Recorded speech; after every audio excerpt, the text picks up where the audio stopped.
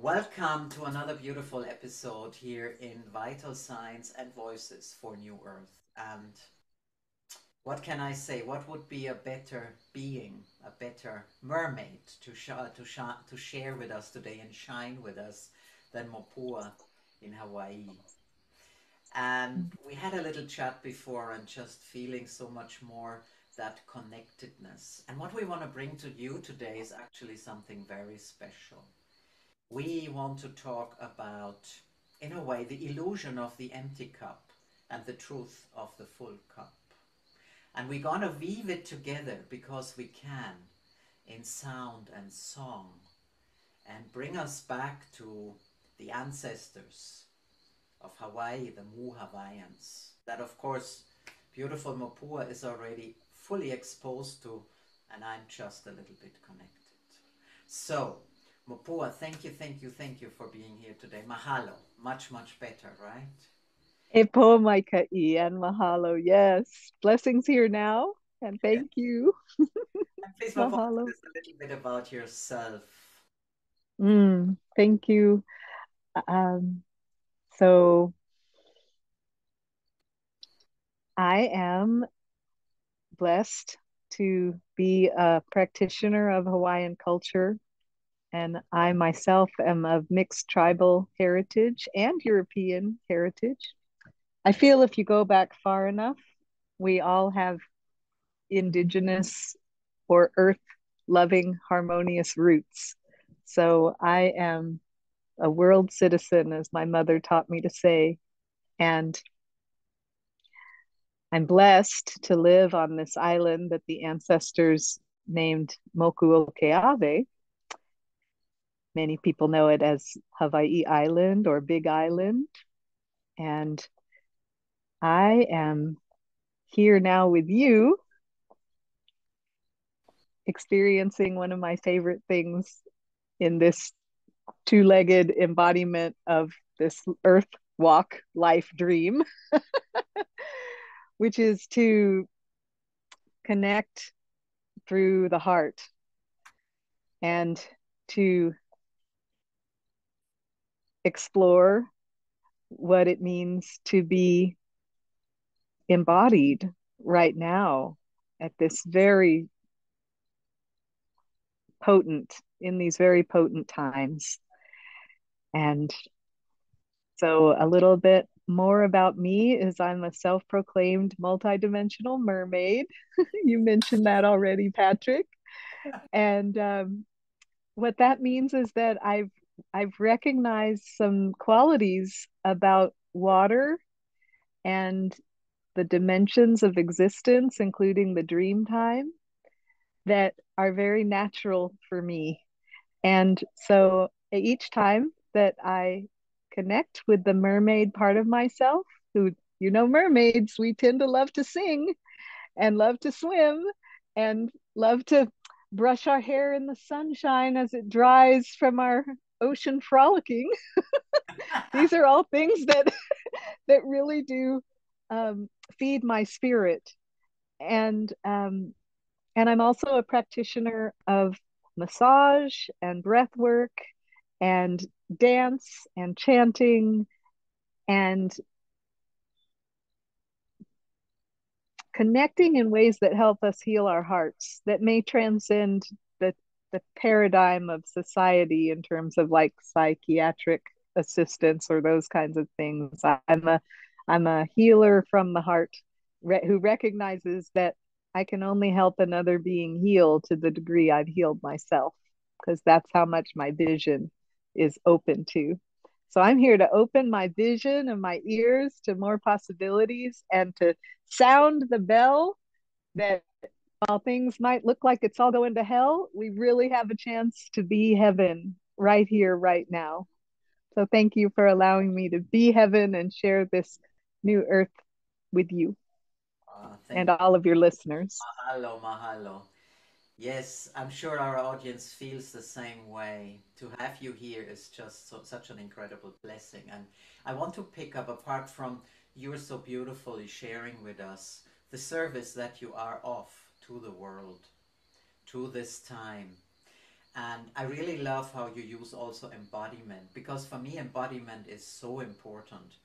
The heart healing is the first step, but when the heart is healed, the heart is the connection to the cosmos, and then we can truly embody. So this is very Yes. much what I'm all about, and the new earth and the heart living comes from there. But as you said, if the heart is not healed, nothing really happens, because we can only come in oneness when we can truly heal the heart and allow the heart to be what it truly is. Mm. And I think Yes, it's a quite mystic thing. absolutely. It's the transmitter, or maybe even the transducer, of the most powerful force in the universe in my book of life, which is what our Hawaiian people call aloha, and what many people would say love, amor. So many words for this energy. And even some people will say God is love, Yes, right? So the most highest, we have the capacity to touch it with our heart yes. and to share it.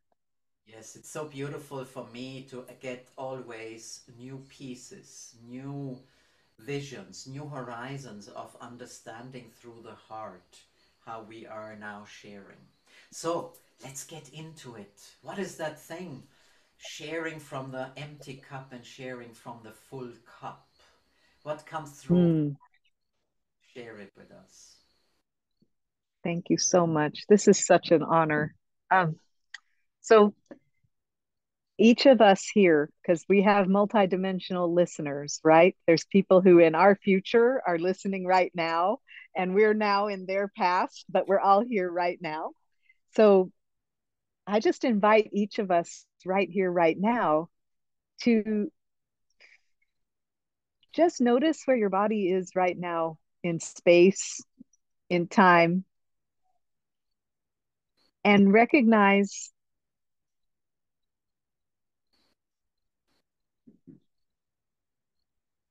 yourself as a vessel, like a cup.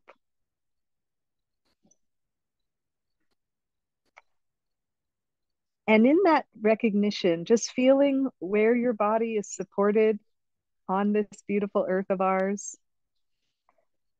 You may notice that there may be parts that feel full and parts that feel empty. And in answer to your prompt of this empty versus full cup, just in this moment, as we take a breath in together and we breathe out together, I just invite us each to ask the question, what if I'm already full of what is truly me? And what if with this next breath, I could actually release and empty myself of anything that I might have thought was me, but actually isn't? So let's take a breath for emptying. Just letting go and dropping any of the weights that we might be carrying, thinking that that is how to be us. And what the Mu ancestors share with me is that though I sometimes feel empty and I try to keep giving from that empty cup, like maybe to prove myself or to win love as a child, to to earn my reason for existing, to exist actually, to avoid that existential terror of if I don't do right and I don't behave right, I won't be cared for, I won't belong, and therefore I won't exist. I might just dissipate. And all that I thought made me empty, what if I just were able to, and we together in our breathing could recognize that all love is coming to us right now without the need to do a single thing. And that just by being here, we are worthy of love. And what if just by being here, we are love and therefore we're giving love? So that idea of emptiness can completely disappears, except for maybe the kind of emptiness that allows you to receive infinitely all that is meant to be. And I know my words, they make sense or not make sense to your thinking mind, but I thank you for allowing yourself to simply feel, what if I don't have to strive to be full? Because just by being, I'm I'm complete. And when I really allow myself to receive that truth, then I have infinite love to share with whom I want, when I choose, in the amount that I choose, and not when I'm not choosing or feeling that impulse to give. These are all very important concepts to me in the the idea of fullness. And it's the brain that has been trained by many of us raised in a fault finding society that embraces such concepts as original sin or these kinds of things where we start off being told that we're wrong. That is a mind shift. And the Mu ancestors share with me that our our work, if there is work, is to simply allow ourselves to release what is not the deepest heartfelt truth of what is not in alignment with love. So I thank you for the question, and each of you here for just feeling that whatever came up for you, just know it's okay. It's not about getting to some outcome. No. Just thank you for feeling and being. Mahalo. Mahalo for all this aloha, for all this wisdom, for April, all my this cousin. consciousness. And I've shared with you, I also have this connection to Mu and to the Hawaiians. And when you speak, it's like opening up a perpetual source of being, of living, that has been closed for me. And as you speak, the truth is coming within me. And it's so beautiful to share that with our audience. Maybe the illusion of the empty cup that we have been made believe that we have. Maybe this empty cup is actually the cup to receive, as you said. And I feel we often forget that. This is not about taking, this is about being able to receive. And for me, this is also the divine feminine that we all have in our own balance, whether we are men or women or whatever we want to define ourselves. And what comes to me when you're sharing this beautiful, beautiful truth and wisdom, that uniqueness that we have, that love that we have, can never be empty.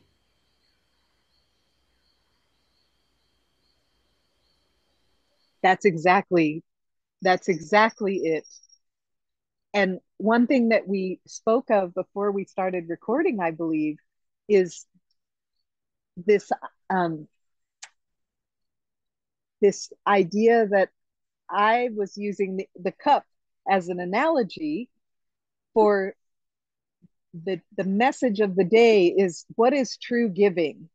What is true giving? And to me, as I do my best to strive to be this and learn it all the time, is that true giving doesn't come when I feel empty and therefore try to do something to get love in return to fill my cup.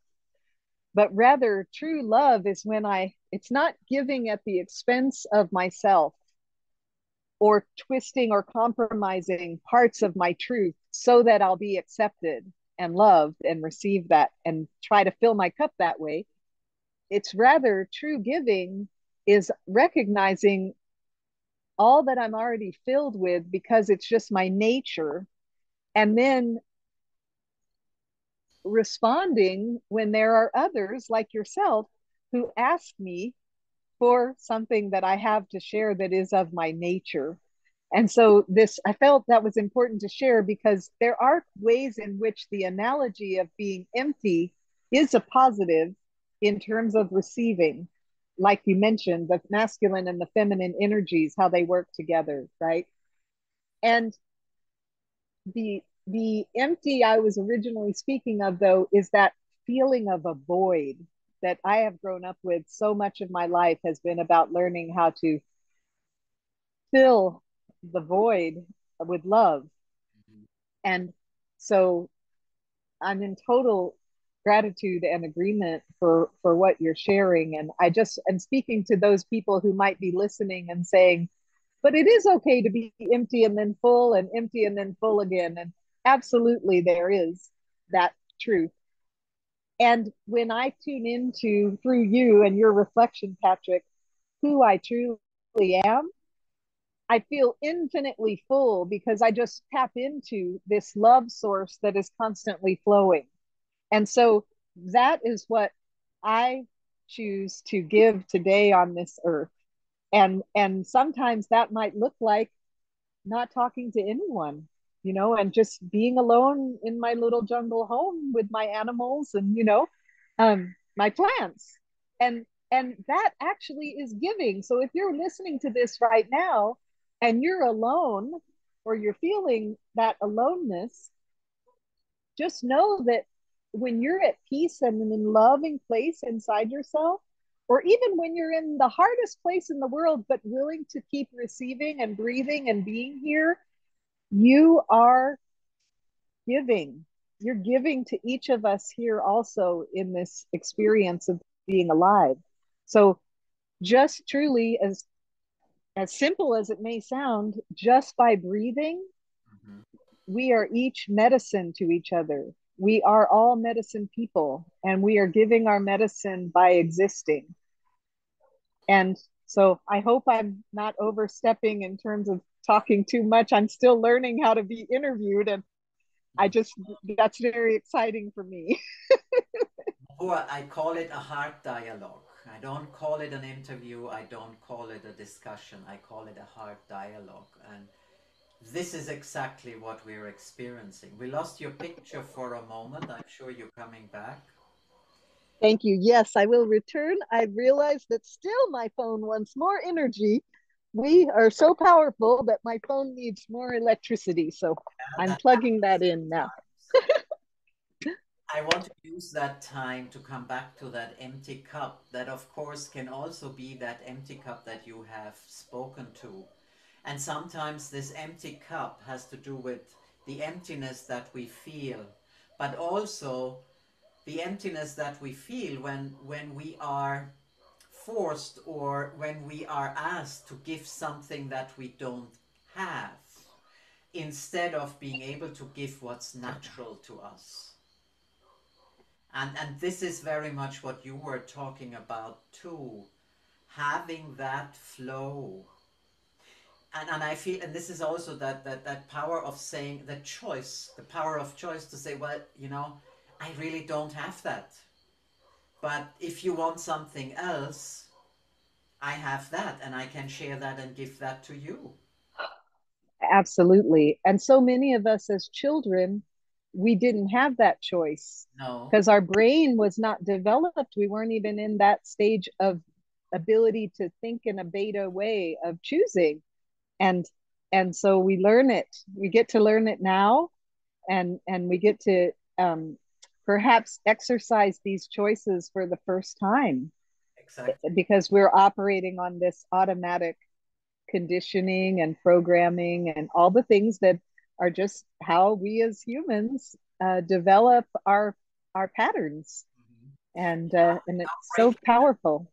and how we're now breaking them and coming back Yes, and to the wisdom of the ancestors, whether it's Mu or something else, but also we're coming back to nature. And not only the nature that we both have outside, but the nature of our whole being, multidimensionally. absolutely, yes.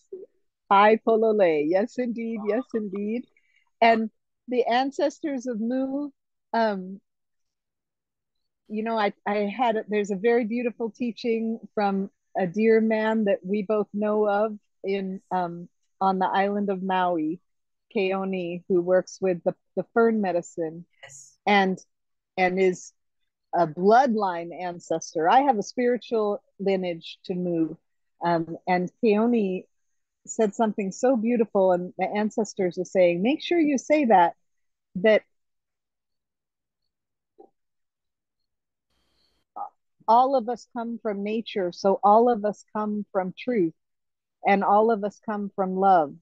So right now in this society and what goes on in the world, some people, because of their genetic heritage and things that their past blood ancestors have done, are carrying this sense of guilt and weight. And while it's wonderful to want to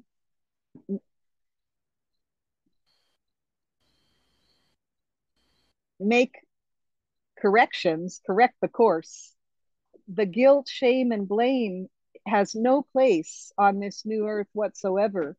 Because as they keep saying to me, if you go back far enough in all our family trees, you find those who knew how to love and work in harmony with the earth.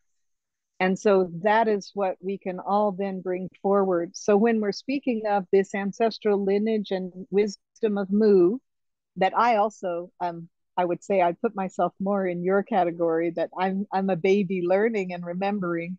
Um, and then there are people like Keone who carry this lineage.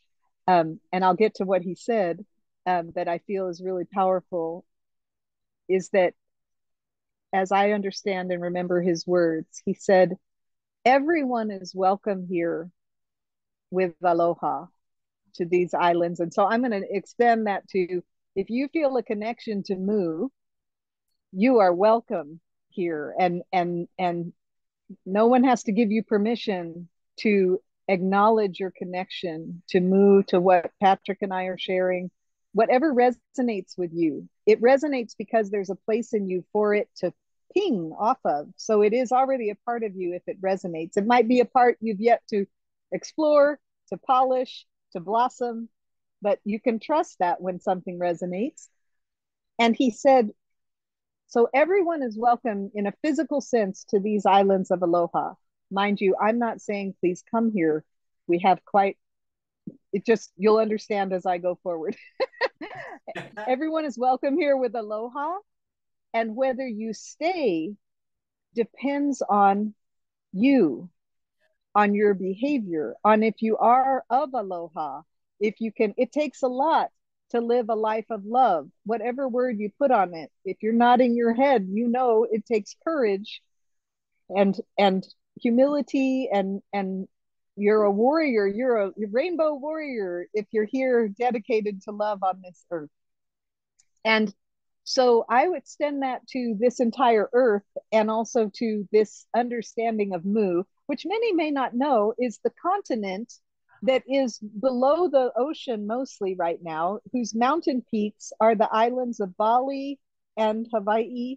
There may be some other ones also, but it's essentially this this continent that very little of it is actually seen now above the ocean, but that many of us feel a memory of, and a promise that we made through song, that as we saw that this was sinking and much of the knowledge and the crystalline understandings and all these things were going to go to sleep for a while on this earth, we sang a song promising to return at the time when the world, the earth, would be ready and the people would be ready to remember these teachings.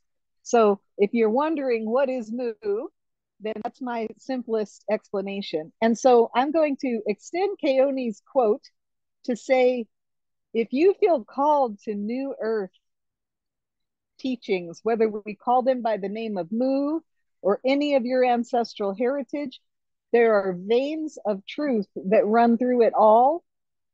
And if you feel called to it, you are welcome here, like you're welcome as a member of New Earth. Yes. Whether you stay and be heaven, as we all have the capacity to be, that word the ancestors gifted me with is ho'okalani, ho'okalani, to be kalani, the heavens. If you stay in New Earth is up to each of us. It's up to me if I stay in heaven or not. because that has to do with how I respond to everything that's coming my way. And to whether I'm going to sing my heart song, like I'm excited to do with Patrick We'll do today, that in a second. or sing other songs that maybe are less harmonious and don't really have a place in this new earth heaven that we can all co-create. And I don't think it's a choice now and then forever you're stuck. I think it's a choice. They tell me it's a momentary choice how much love we're willing to hold and be and give and exchange. Yes. Yeah. Mahalo is the We all have it.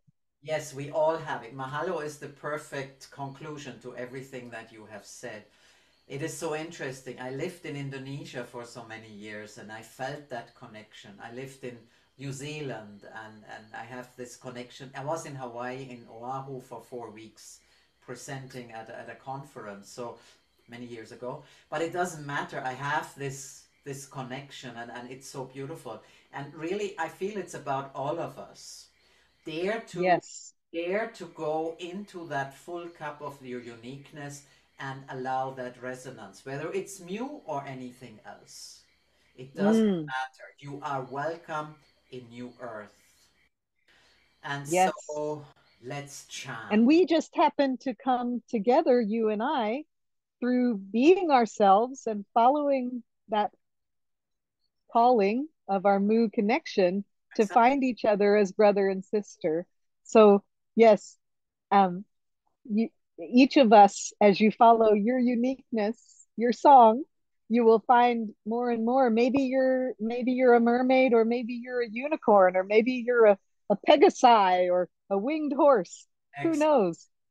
But keep letting your heart wings spread, and we will all like come together like a crystal grid, each Exactly. with our uniqueness. Exactly. And each with our connectedness with each other. And of course, in the Big Island, you also have Pele, the beautiful goddess of the volcanoes. Yes. And I feel that's another.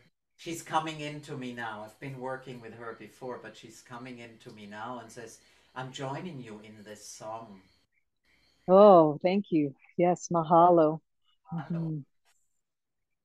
Gratitude is that word, mahalo. Gratitude, appreciation, and admiration. Yes. So, mahalo.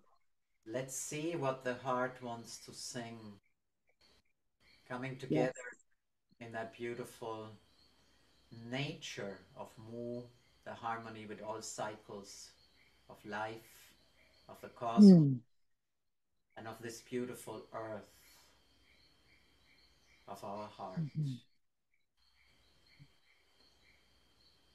And Mopua, please make the start, be the one who births this song, and I will join in. Oh,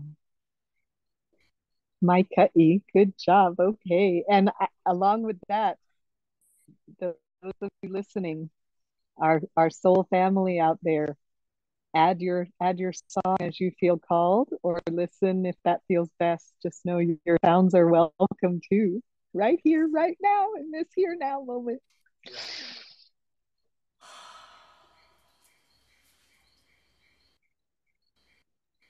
Ooh, ooh, ooh, ooh, ooh, ooh,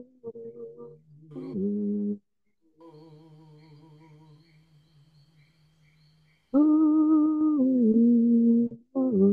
ooh, ooh, ooh,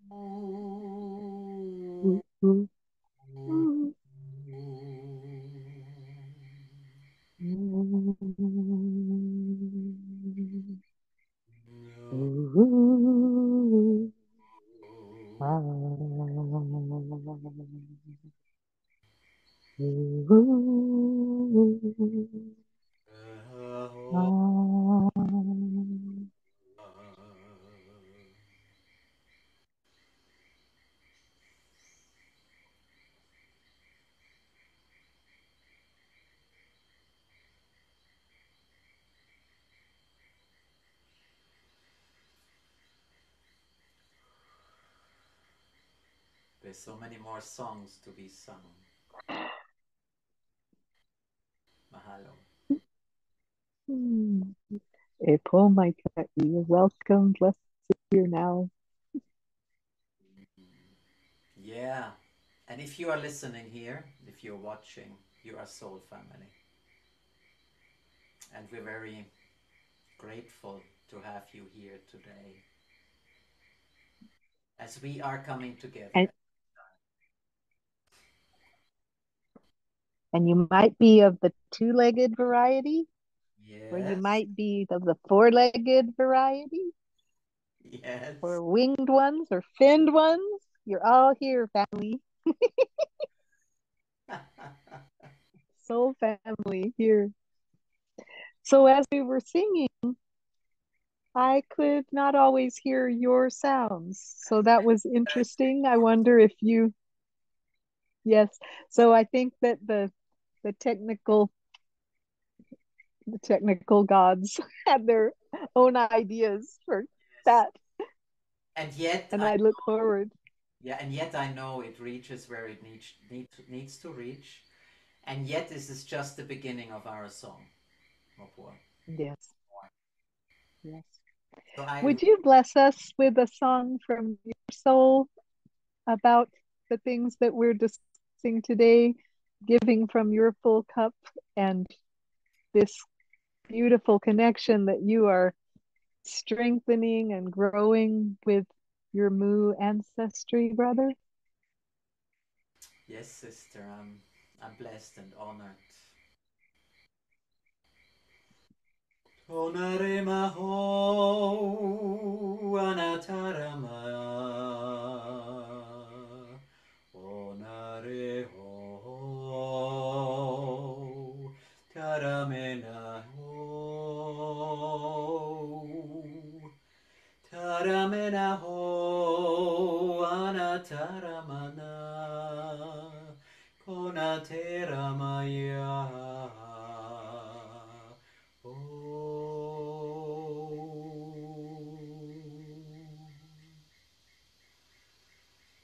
Aloha. Aloha. Mahalo. Thank you for stepping into that space so beautifully. Mm. And why don't you give us a last song of yours, if the technology gods may play with us?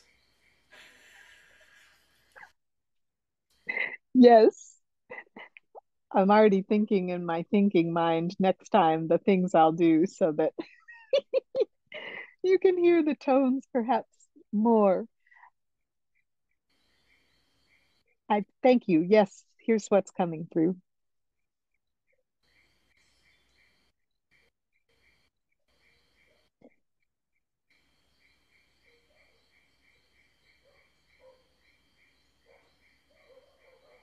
Once upon a time,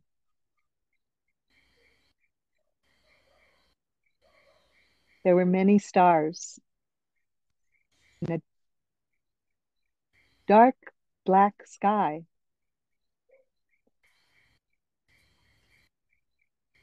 but they didn't realize that they were in apparent darkness because each had remembered how to shine their brightness so fully that colors of their light began to make a sound. And in the fullness of their rainbow colors and their heart songs that they sang freely as they wished, when they wished, as much as they wished, and only when they wished, they were unaware that there were beings below on Honua, on Earth, who were looking to them and filling their hearts with this rainbow light and hearing their songs and seeing them each individual points of light in what looked like mostly darkness. And you may find yourself in this story as the rainbow singing star, or as the one looking up into what seems like a diamond filled darkness, or maybe as the song, or maybe as one of these colors. And wherever you are in the story, or if you're not even in the story, just know that you're right on track. It takes all of us. And what the stars have now come to realize as we come to the end of this little tale, or maybe just the end of this chapter, is that there is both darkness in the light and light in the darkness. And that we are never alone because we have it all. And we have ability to share this with each other in ways that makes more joy than any of us in our own individual star hearts can even fathom right now. So thank you for being on this journey with me toward wherever each of us is going. Thank you for making this cosmic appointment in this here now moment. Even if you rewind this and you hear in this here now moment again, as you hear that, we are together and I'm in such bliss. Yes, how beautiful. So mahalo, kopua, and mahalo to all of those who are with us in whatever time it is. And we will be back because we have just begun, just like all of you. So for now, we will see you and mahalo.